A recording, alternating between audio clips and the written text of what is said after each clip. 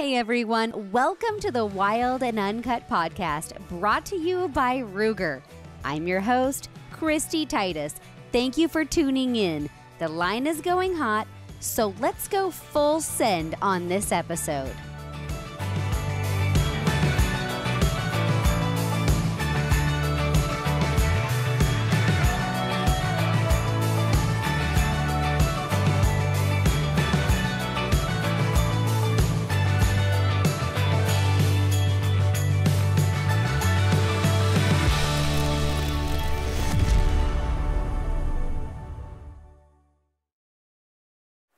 Ruger firearms are manufactured with precision and are capable of delivering extremely accurate and repeatable shot placement without spending a lot of money. For example, this Ruger American retails for around $500 and often delivers sub-minute of angle accuracy. Precision doesn't have to come with a hefty price tag. Ruger makes precision firearms that all responsible citizens can afford, and that makes me a proud Ruger American. Hey everybody, we're coming at you live from Hunt Expo. We're at the Rocky Mountain Hunting Calls booth, and we're with the founder, Rocky Jacobsen, Kent Anderson, and Josh Fields. This is part of the team. You guys are, Josh, you're kind of new on the team. Kent, you're new on the team. Yep. Josh, you've been on the team for quite a while, but new officially in a really official capacity. But it's good to be here seeing everybody. Yeah, it's been a good show so far. Yeah. And I really am glad and want to welcome Josh to Rocky Mountain Hunting Calls along with Kent Anderson. Yeah. And your title position is marketing and sales? That is correct. And you are social media. That's correct. Dun, yeah. dun. I know. Our marketing director has the best hair, apart from mine. Well, I said before, you have to bring something to the table, and I guess I got good hair, so I'll use it. I have good hair. Yeah, you do. Do you know who you look like, though? Just a sidebar here. Did you ever? No, I don't, but I'm going to find out real quick. You guys ever watch those vampire shows where they had like the werewolf guys and then the vampire people? What was that called? Not Vampire Diaries. It was Twilight. Yes, it's Twilight. You're like a werewolf. Yeah, you gotta go. I'll accept that. Yeah. Just don't give these guys any more ammunition. It's really suiting that you sell and work with a call company, and you're a world champion. I have not won the worlds yet. I've taken second and third in the men's pro. So let's split hairs here. And I am not ever bugling again, so he can claim that he beat the world champion. Oh, there we go. But he has beat the world champion because he ended up in second and third, and I ended up fourth and fifth. Yeah. So he has beat me. It's such a subjective, when you go to a calling competition, what might be really good sounding to your ear, the judge might not like. Like, I noticed that with a lot of cow calls. Like, I would do, like some external reed cow calls to kind of get that estrus nasally sound. And then I think my cow-calf calls are dynamic. And then I had a judge one time tell me, she's like, he or she, I won't say who, he or she was like, your cow calls could be improved. And I'm like, man, like, I think that's like my strong point in life. And I was just like, yeah, it is very subjective to the judges that run that, and you never know what they want to hear. Yeah. And you may get up there and sound the best of everything and not even place. So it's still fun. I've done it several times, and I like to do it to win the prizes, especially now that they got the money up there pretty good. It's kind of fun to do that. You talk about being subjective as a calling contest to the judges, but something I kind of want to lead into is that the company itself has about 75 or 80 world championship titles, all the way from the professional division, men's open, women's, youth, peewees. There's been somebody winning the world championship using Rocky Mountain Hunting Calls, and really no other company can even come close to that. Most of them have maybe 9, 10 under their belt, or 1 or 2, and so we've been really fortunate to have a lot of good callers representing Rocky Mountain Hunting Call. And, you also make an extremely, dynamic product that sounds realistic, and you're always innovating. And But before we head into innovation and all of that, Kent, how did you end up on the team? Let's back this up a little, because you've been around a long time. Yeah, I ended up, it was about 2010. I was down in Vegas at elk camp with Montana Decoy, and I ended up running it into everybody there. And then there's an application process a couple years later, and I was brought onto the team in about 2012. And then it's just been doing shows and helping out everywhere I can in the company. And so it's going on about a decade now, so it's been fun. And really enjoying taking another step into the company and doing a little more. The new guy has only been around a decade. Like, let's just put that into perspective. It's been a lot of work, but it's been fun. Funny. Yeah. No, it's we're glad to have you on after a decade. We're like, that doesn't even make sense to me. You're like, I've been around for a decade. It's all good. I'm the new guy. But I think I met Rocky in my mid-20s. Oh yeah. And it's been a while. Yeah, and so I went, it was really kind of funny. I went to a seminar in Eugene. You guys were doing at an archery shop there, and I went there. It was you and Lance actually doing the seminar. Oh, Jim Horn. No, it was Jim Horn. Yeah, Jim that's Horn. right. It was you and Jim Horn. And I walked up to you afterwards. I was like, I don't know who makes these calls, but I think they're the best. And you're like, well, those are my calls. So it happens to be. Well, this was before we stamped a logo on the diaphragms. You just walked around with a diaphragm call. There wasn't all this branding. Right. If you threw the packaging away, you had no idea clue who made it or what it was. You just knew you bought it somewhere along the line. The only thing that was is at that time we were the only company, along with Will Primos, could ever use and promote the pallet plate diaphragm because of the patent that it had. And a lot of companies out there have just frothed at the mouth wanting to get a hold of that call. It's kind of funny because in the beginning everybody badmouthed it. They said, oh, that'll never work, it's a piece of junk and all that. But as soon as the patent up, boy, every one of them jumped on the bandwagon. So they were just a little envious, I do believe. So. It happens, when you innovate product, and that's the great thing about our industry is innovation is always driving us to be better and build better. And Rocky, you're kind of the lead engineer that's behind Rocky Mountain Hunting Calls, obviously since its inception when you founded the company. And how do you come up with all this stuff? Like, it just blows my mind.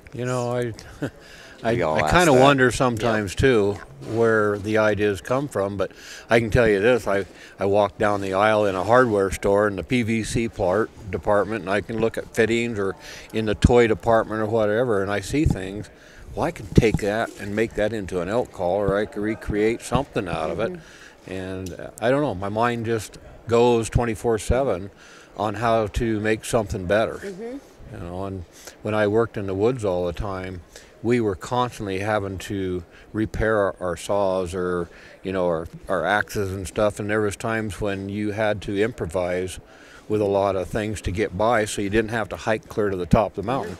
So I learned how to build stuff out of nothing, and that's what you got to do. Just think and think and think, and the more you're involved with calls, it all of a sudden just clicks with you. Well, we could do this and that, and I've watched guys work for me that had no clue about innovation and how to design, but the more they're around calls, all of a sudden they're giving me ideas. Let's do this and that. So they retrain their brain to think of things in it comes with the territory, and we've always prided ourselves at Rocky Mountain of never copying anybody else. We've always come up with our own ideas, our own inventions, and we're still doing that.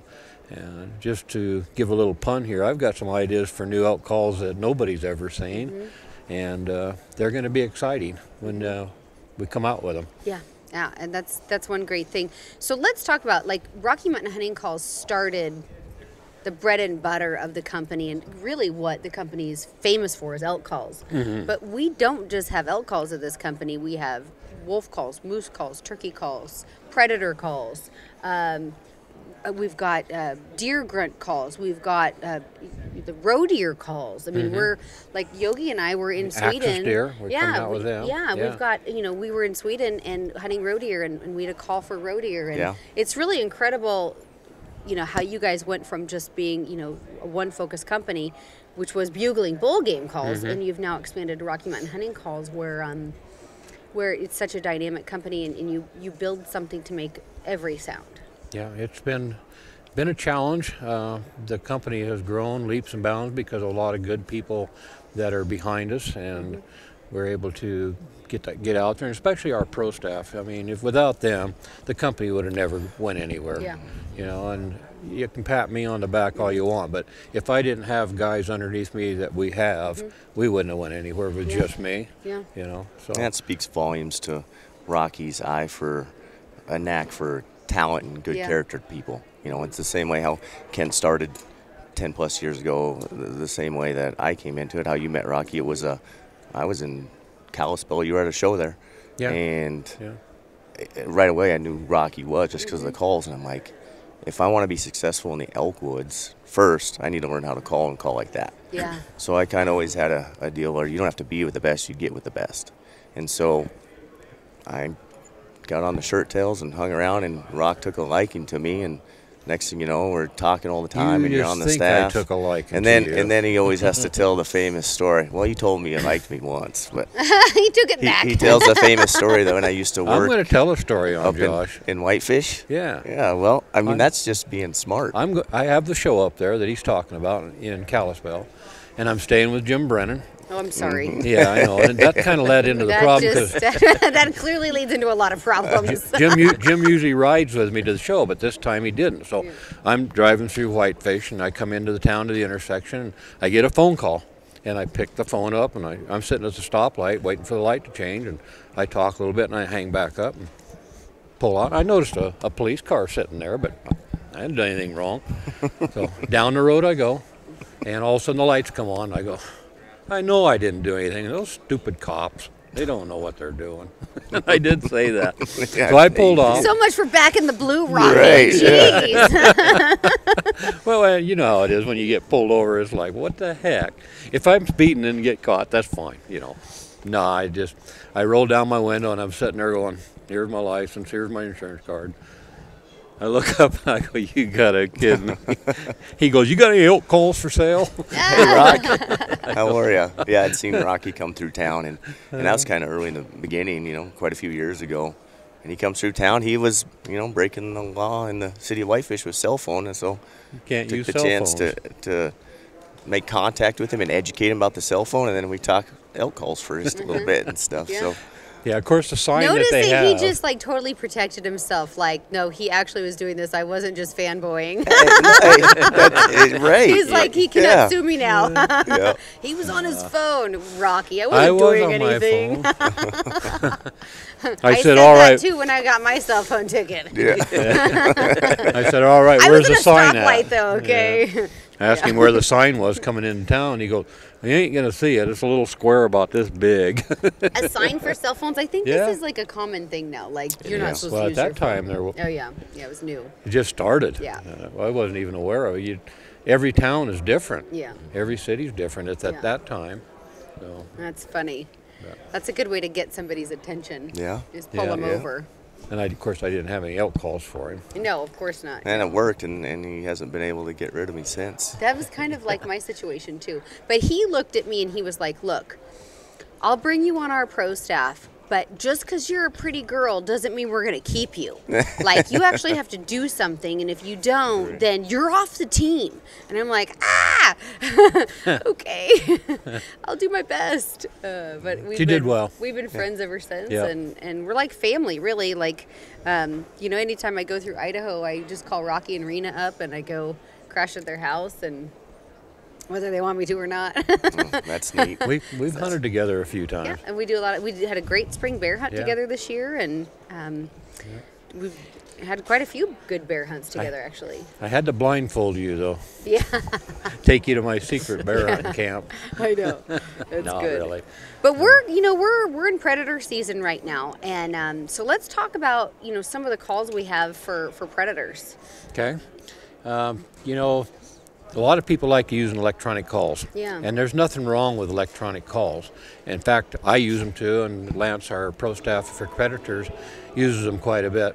But you got to be able to use the handheld stuff too, along with the electronic calls. Give the coyotes a different sound so they're not accustomed to. Make yourself they get a little versatile. trained. Well, you can put more Train them, yeah. emotions into your calling than you can with electronic call. And the way these coyotes are being called anymore, you've got to have something that they're going to be attracted to. Yeah. So I like to start off all the time with using my handheld stuff so I can put the emotions into it. But we got howlers, and that's what we like to do is howl first, make sure there's coyotes out there and they howl back, and then you set up. But the main reason the e-call's out there is so when they do get in close, you're not moving, it's away from you. They got the decoy going, and then you're able to shoot them. But you got to do both really to have total success. And some of our Atomic 13s, the little raspy, the big raspy, those calls are awesome. They're for easy to handholds. use. Yeah. Easy to use. You just blow them and you sound, you know, like something that's seriously dying. One of the cool things we've got going is the cartridge calls. They look like a bullet, yeah. and a little 223. I know, I've been stressed flying with those. I'm not gonna lie. I'm like, oh man, what's gonna happen when I fly with this? Don't leave it in your backpack. They're not gonna go to security. No, you gotta watch those. But what they're cool for is put them on your keychain. Yeah. How many times you drove down the road and there's a coyote, you know, out there, and you want to play with it. You don't have calls with you most of the time, but always have your keys with you. So you put those on your keychain. It's just a way to have calls with you, and they're inexpensive, but Designed they work for the really road good. hunter in you. Yeah. There you go. Actually, I should say opportunity hunter. Opportunity hunter. Yeah. You touched on a good point too with easy to use. I think with most of our products, especially with our diaphragms, we strive to make the best quality product out there. And with that being said, user-friendly. We have user-friendly products for somebody that's just beginning to be able to get to that intermediate and advanced level. So, and that's a testament to Rocky and the product development and all that to him. I mean, you check out our products, they're user-friendly and they sound great. Yeah. Yeah, you know, and on the other hand, they're professional grade too. Yes. You know, the guy that really knows what he's doing, they'll meet the demands. Yes. You know, so just because we say they're beginner call, that doesn't mean it's made just for a beginner. Well, example with, you know, Black Magic, and I think that's in our intermediate line, but that's what I use on the world champion stage at the World Championships, and that's what I use in the woods as well. And I mean, it's so, proof is in the pudding, so to speak. Well, and what I also like about the calls is there's not like a one size fits all for everyone. Everybody has like their go-to. My dad's go-to is different than my go-to. Your go-to is different than my go-to. And a lot of that has to do with the shape of your mouth palate or how much you apply tongue pressure on latex and how you bend that latex with your tongue. So different thicknesses of latexes or stretches of latex are going to give you a different octave variation. And just the user itself is going to make each call, you know, from person to person, have a slightly dynamic or different sound, which makes it, you know, you'll have your favorites and your, you know, I love the palate plate calls, the traditional flat palate plates, you know, they're not called tone tops anymore. You guys changed the name to them now. Well, just a dome type. Dome top. Yeah. We got the TST top. TST, yeah. And we got the TST. GTP plate. Yeah. And we got the RTS. We talk and acronyms. I'm like, oh my God, how do I remember? It used to be tone top and palate plate. And now we've evolved into all this other stuff. And it's like French to me because I'm like, tone top or palate plate? That's what I remember. I go back to. Well, something that I keyed in on a long time ago and is repetitious calling. If you sound the same over and over and over, and everybody else has the same call, sound. same sound, animals key in on that, especially elk. And by designing the palate plate and all these calls, everybody is unique in their own way. Yeah. They all have their own little pitches, their own sounds. And that messes an animal's brain up, and they can't understand that it is something they should be leery of. It's not repetitious. They're going to come and check it out. And I've always tried to make every call I've done a little more unique than the last one that I've done. It may not be much of a change that our human ear can hear, but those animals can tell it. Yeah. But it also has a lot to do with the emotions you put into that calling. Some calls, I don't put the emotions into it because it's harder on certain calls, but other calls it's real easy to put emotions into it. And so each one of them are variations of different sounds, and that's what makes our call company so successful with the animals in the field, because there's so many different sounds that they can't key in on that repetitious sound. Yeah, and you can take one diaphragm and you can do cow-calf mews and chirps and estrus buzzes and the vocabulary you can do with a diaphragm. Elk vocabulary is incredible, and you're completely hands-free. Just turning your head and curling your tongue or applying a little to like a little grunt to the call when you're doing a diaphragm changes everything. Does that buzz sound, and with one call you can make a tremendous variety. And then even swapping out a diaphragm to diaphragm, change it up, make a different sound, and you sound, instead of like one elk making the same sound over and over and over, now you sound like 6 or 7 or well, even like with Kent, bugle tubes all make different sounds too, and you can hit on that if you want a little bit. Everyone's from, you get them in your hand and you see a big tube or a small tube, and they all have different tones to them based on the build of that tube. And so when you start applying different diaphragms with those tubes, you can completely change how you're calling. And so it's amazing to see the difference. Just a little tune, and it can completely change your day based on what you use. So they may not like it one day, and then the next day all of a sudden they're firing up like crazy. Well, and you can hit one call and get no response, and you're like, get frustrated and swap a call. And you do one sound and they're boom, instantly back, or they cut you off. I mean, it's incredible. Yeah. And turkeys are the same way. Turkey hunting, predators are the same too. I mean, you can have 5 or 6 handheld calls and not a thing, and all of a sudden you pull out one little squeaker and hit it, and man, here they come. And that all changes from day to day.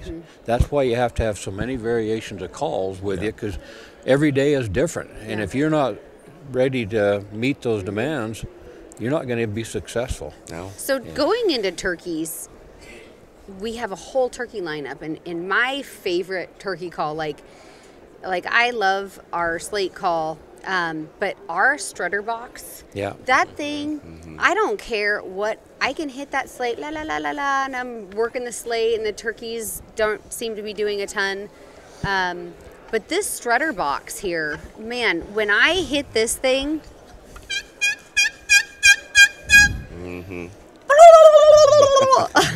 every time, like, ask my husband. We were turkey hunting last year, and I'd be on the slate and nothing, and then this. It's like the most magical call.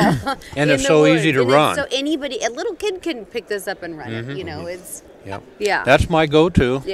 I like using mouth diaphragms, but only at the last moment. Yeah, when you're there and close. Well, I shoot them with my bow most of the time, so your hands are tied up to run this. So I switch over when they start coming in into my mouth calls. But you can purr on these things.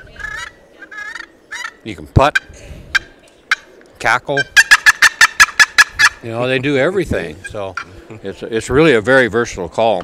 And very easy to use. You get into your slates, they're great sounding, but they're a little harder to figure out and get the right angle. There's a sweet spot, and you have to rough up the slate. And hey guys, Kristy Titus here. Because I don't have the opportunity to get out on the ground to scout some of my non-resident hunting unit draws, I'm at home doing some e-scouting. Using onX Hunt lets me prepare for my upcoming hunts this fall right from my computer. And now you have access to 3D features and functions that are found within the app right on your desktop. Using onX Hunt to help you e-scout ahead of time means that when you hit the ground this hunting season, you'll have a better lay of the land so you can spend your time hunting and not trying to figure out where to go. If you haven't already, do yourself a favor and download onX Hunt and try it today. This year we announced kind of a new aluminum pot call that's a secondary option to like a traditional slate. And what's the design and the mindset behind that? Well, there's always been aluminum pot calls on the market, but this one's real thin and lightweight, and it carries a tone different than the heavier, thicker ones do. It makes it vibrate a little easier too by being thin. And the pitch is definitely different. Yes, it's a pitch that's going to drive those turkeys mad, because it's a high-pitched yelp, and But that's the key to a lot of success, is just having the different sounds that those animals want to hear at any given time. And the turkey diaphragms, I think we have 3 different diaphragms, Yes. correct? Well, no, there's 4. 4 different diaphragms. 4 diaphragms. Okay. Yeah, and each one of them are unique. You know, they got triples, they got special cuts out of them, and the typical. They have special cuts. They're like rock and roll diaphragms almost. They're really cool looking. Like they're pretty. Yeah. They're pretty aggressive looking calls. They're really. You know, and they're made with the flat sides. They don't have a top on them Yeah. at all, or a pallet plate. But we do make one called the Captain Hook that has a plate on it, and it's more of a younger bird sound, a higher pitch hen yelp. It works really well too. But we have a variety of turkey calls to match what you need out there. And our turkey calls do have a slightly wider palate, so they don't have the top. The palate is a little bit wider, and that doesn't fit super well in a lot of people's mouths. What I do is I kind of cant it sideways, and then I can make it work in that way. And you know, it's just a more limited line. The sounds are incredible that you get out of those calls. It just happens to be that the wider frames is where your raspy sounds You come get the from. sound. The more narrow you get, then you get higher pitch and can't get the raspy sound as good. But I have a baby mouth. yeah, the world champion callers in the world, that's what they want. They like those wide, wide those ones. wide They ones. operate them and purr on them better and all that. And I can make them work, but Yeah. I'm not as good as some of those guys. Holy cow. Some of the sounds that some people make is just astonishes me. That's why I like the strutter box, because I can just do this really seamlessly, and it's easy to use and really intuitive on that. And I'm like you, Rocky. I like to bow hunt turkeys, and you know, pretty much have exclusively switched to archery hunting turkeys. And when they do come in close and they start getting close, you do have to be hands-free. And so having the call as an option is great. And, you know, sometimes they're a little bit like an elk too. You know, when they come in and they start strutting, you can kind of sit back sometimes and just let the decoys do the work as well, and wait for that moment as well. One thing that I've started doing with turkey calling is I wear what they call a hex suit, and that has made all the difference in the world. You can get away with so much stuff wearing that hex suit, especially with a bow. You can get them in close, and you can draw right out in the open with them. For people that want to know more about that hex suit, they can get a hold of us, or you know, that, or get a hold of Hex themselves. But it's a undergarment that basically eliminates our electromagnetic field, so animals don't think we're alive. They think it's an inanimate object. In other words, we're dead. So it's not a threat to them. And it's pretty cool to have that stuff on. I don't go anywhere in the woods without my Hex. I just don't. Whether it works or not, I believe it works. That's all that matters. And I'm going to wear it, because I don't want to take the chance. It's made a difference in my hunting. So, but elk hunting is still my passion, and most of it here is we like the elk hunting best of all. So, you know. But we actually have I prototype tested a deer grunt tube last year that's new for this year, and it sounds awesome. You know, we had before the dialect tube, which would grunt, and then it would also do your doe bleeds. This tube also does that. However, it has a snort wheeze feature as well. So it's very dynamic, and the sound on it is vastly improved over our former model, which was also good sounding, but our new deer grunt call is incredible sounding. Well, there you go again. It's a different sound, different pitch. Yeah. It's going to help bring the animals in a little more readily than the old sound. It's just, you got to change up all the time on your animals. Keep things going. I'm convinced that the reason I got my Missouri rifle buck this year is because of that call. Because last morning, Yogi and I had 3 hours to sit, and it was a dead morning. Like nothing was moving. And I sat in the box blind, and I hit that grunt, and I was rattling horns, and I did that a few times, and pretty soon we heard a ruckus, and I thought the deer winded us, and they were, the deer was like blowing, but apparently a lot of times deer will blow when they're chasing does, and pretty soon this buck runs in, and two of them actually come running in, and the one was kind of a defect on one side, and the other one was just a nice 9, and I had an 80-yard shot on him and got a nice buck, you know, nice mature deer on the last day, and I don't think we would have had any action if it wouldn't have been for doing the grunting and the rattling. Like, just, you know, to be able to take that call. And in a rifle setting, obviously it's still peak of the rut for Midwest whitetail with a gun opening weekend. But just to be able to have that opportunity to watch a call go to work like that, not outside of the elk setting. I mean, everybody thinks about calling elk, and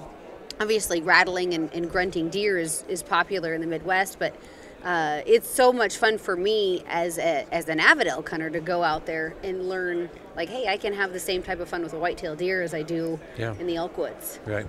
I know I went to Hawaii the last 2 years. I've been there twice now.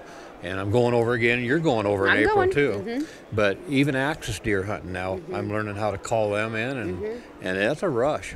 You know, they're quite a skittish little animal, but it's another sound that we've developed into our company. We're going to make axis deer calls, and it's something to add to our arsenal. So people, when they do that, they have an opportunity to go over there and make something different besides just spot and stalking. You know, they can do the calling and get them to come to them. Yeah. So. Same with the roe deer. You know, Yogi's over there. He has an outfit in Sweden for roe deer hunting, and last year, well, I guess it's been a year and a half ago that we got our bucks and we were able to use the calls, and it's a lot of fun. Those deer come in and they're looking, and they're so tiny, you know, they're 50-pound deer. So when the grass is tall, they're bounding in over this tall grass, and all you see is little heads. Fing, fing, fing. It's the funniest thing, and they come in and they're so alert, and it's such a fun hunt.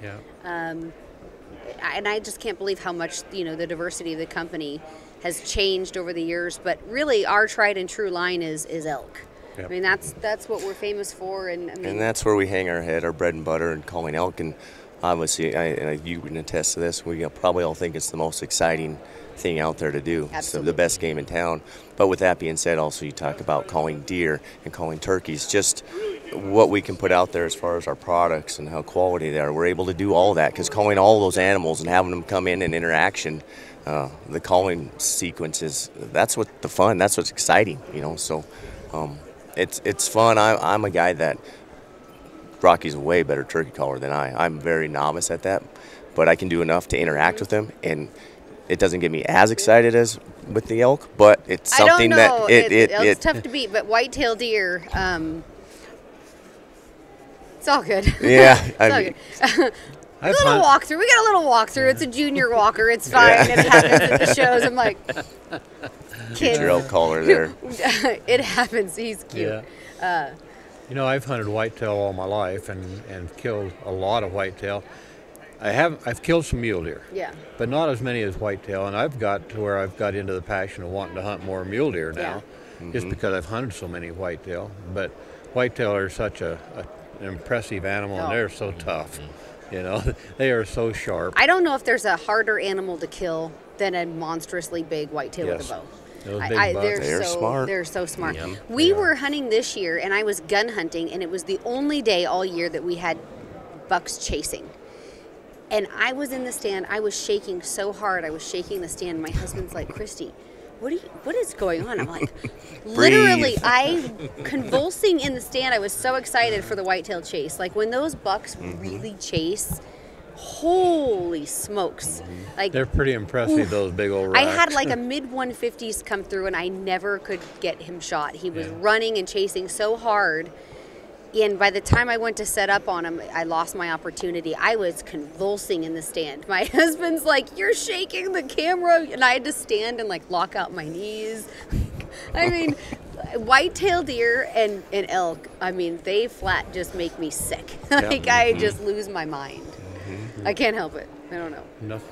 Can't you do a lot of whitetail hunting back in South Dakota, haven't you? Yeah, that's where I grew up, and that's kind of how I got my start. I hunted elk much later. You know, I didn't start hunting elk until about 2008, and once I called in a cow, I think it was my second year, I was hooked on that. But a lot of pheasant hunting, a lot of whitetails growing up, and I kind of switched to hunting mule deer once I moved to Montana, and now I'm back into hunting whitetails again. Yeah. And the rut it's hard to beat. To be in a tree stand and just have them running back and forth, and you never know what's going to come in during the rut. Know. You know, it just. Well, the nice thing about whitetail is they're everywhere. They are. It don't matter what state you go to, there's whitetail they'll hunt. Yeah.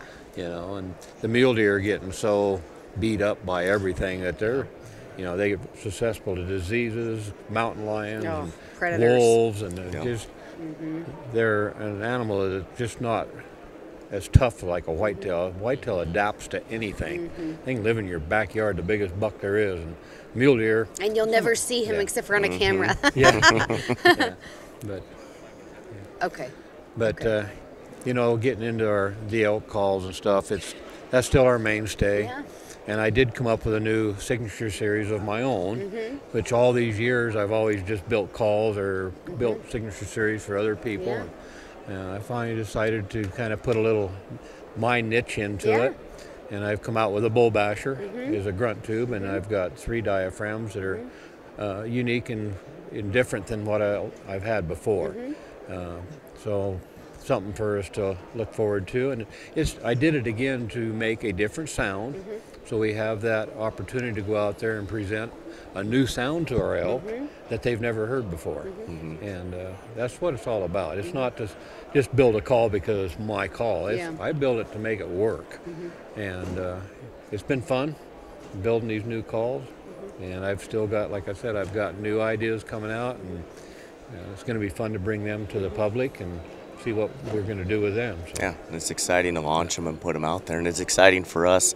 And Kristy, you know, when Rocky sends you a package in the mail with a new diaphragm, you know, we're going to pilot this, try this, and you put it in your mouth, and with about a half a second, you're like, he's done it again. Here you hit another home run. And so, and that happens much more often than not, you know, and so that's exciting as well. So. Happy anniversary! Happy anniversary! Stop that ridiculous singing, Hank. But Larry, we gotta celebrate Tink's 50th! Celebrate? That dang Tinks is why we're up on this wall. Come on, Larry! In honor of the golden anniversary, it's time to pop a cork on a bottle of Tink 69! Tink 69! It's not champagne! You don't drink it, you idiot! Whoa, just the smell is making me tipsy, Larry! That Tink 69 is liquid love! Tinks, America's #1 buck lure for 50 years. I give up. First dibs on Larry's Tinks! I can't do this anymore. I'm always up for Tinks! There's the new ones right there, the signature series. Yeah, you know. Yeah, you guys, if you want to go on my YouTube channel, those of you that are watching, Rocky and I sat down and we did a whole demo with him using the Bull Basher bugle tube, and then every one of these diaphragm calls, there's a video for each one. So if you want to hear the sounds that these calls make and then learn more specifically about what each one of the them bull can series, do. that is on my YouTube channel as well. Yeah, but just real quick, you know, we're running out of time here, but what's really unique is the bull. Yeah, that's my favorite one. You know, the bull is the bomb. We designed it for people that are allergic to latex. It's a non-latex material, and I'm not giving out what it is. It's top secret. But it's not just for people that are allergic. It's for everybody. It makes good sounds, you know. But now the people that are allergic to it have an opportunity to use a mouth call diaphragm without worrying. Which is new. Yes, which is new. So, and the others, you know, the latex is, like you say, you can go on your line and listen to all that stuff, and we explain what each one of them does. But they are different, and they are unique, and they do work. So, kind of fast fire, Kent. What's your favorite call setup? Like, what is your go-to? Oh, it changes year to year. Right now, this last fall, I used the Bull Basher tube with the bull. The elk slayer, I used a lot for my cow calls. That was kind of my go-to, and that's my main 3.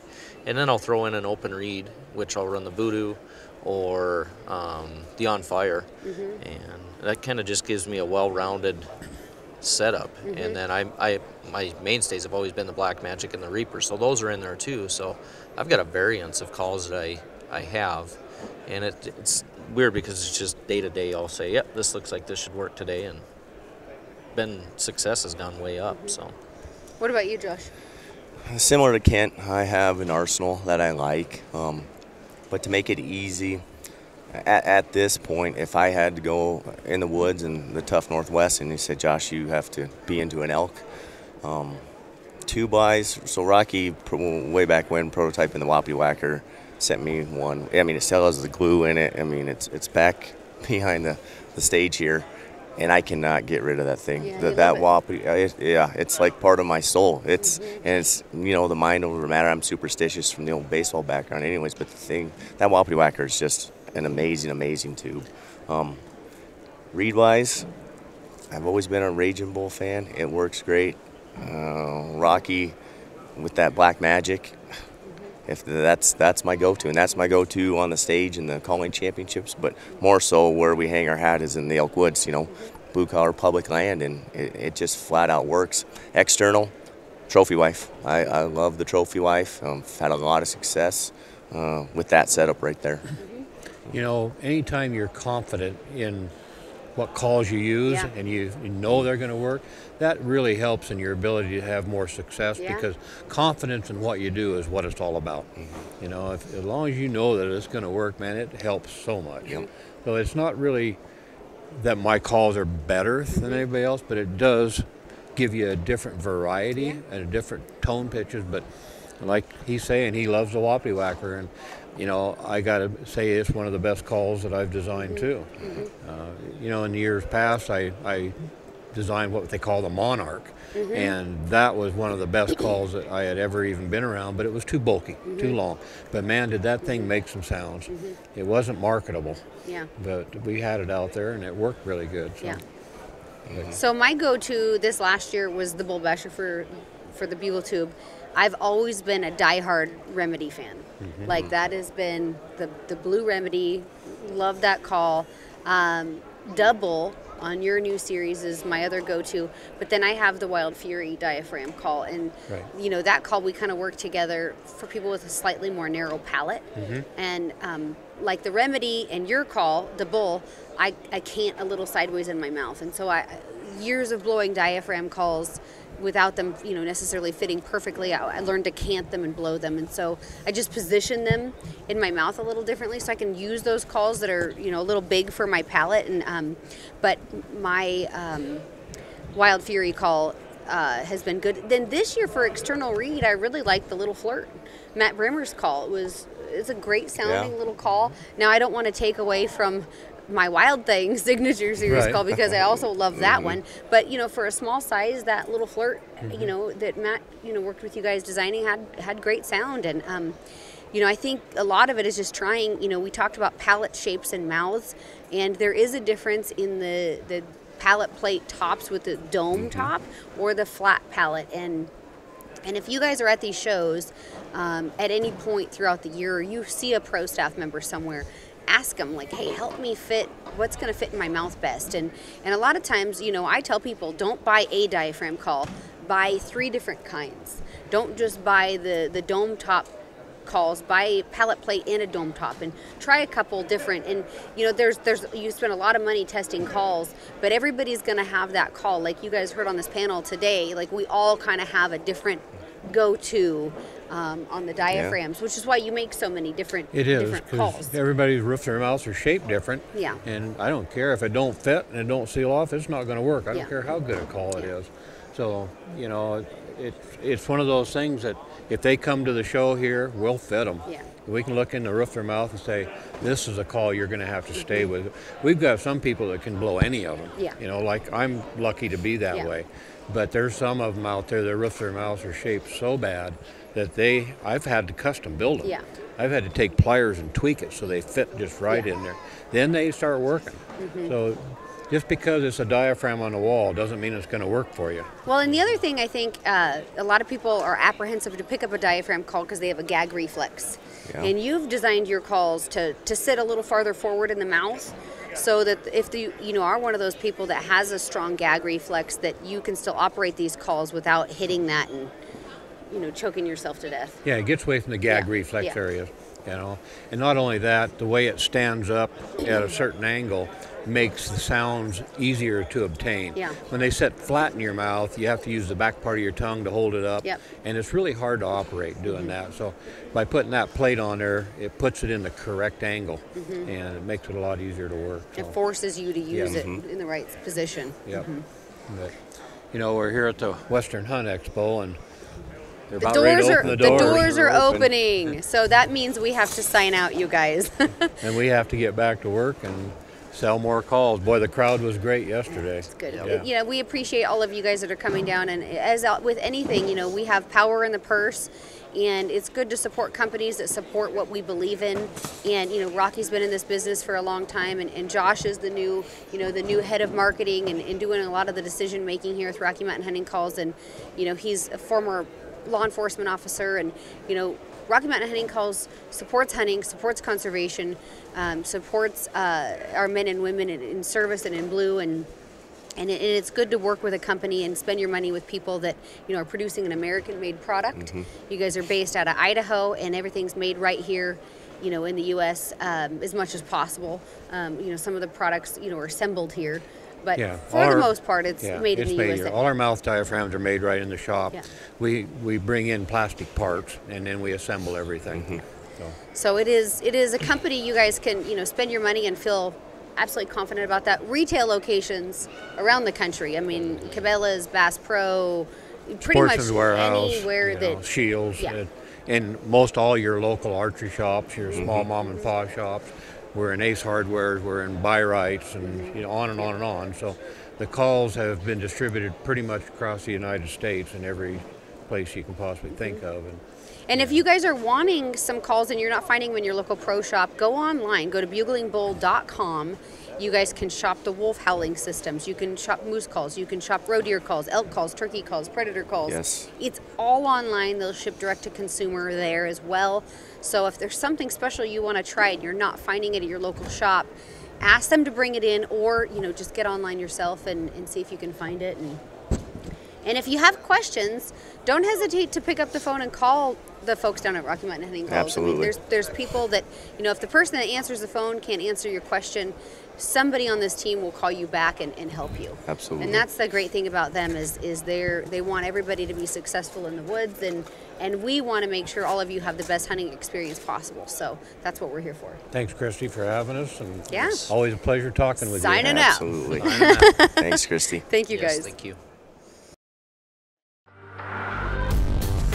Thank you for listening to the Wild and Uncut podcast. If you would like to hear more, be sure to subscribe to my Pursue the Wild digital series on YouTube and follow me at Kristy Titus on Facebook and Instagram.